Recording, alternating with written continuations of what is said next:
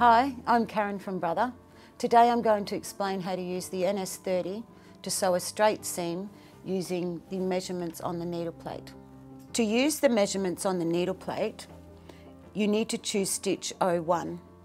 Placing your 2 bits of fabric underneath the machine, by using the guide and the measurements on the side here, I can actually have a 1/2 centimetre or 1 centimetre or 1.5 centimetre seam or a 2 centimetre seam. Today I'm going to do 1 centimetre. 1 centimetre is this measurement down here.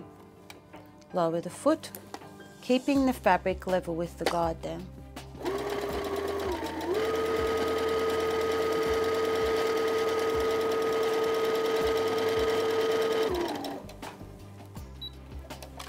This particular machine has a needle up and down setting, so you can see that my needle's been staying down when I finish sewing. So I use the needle up to raise the needle.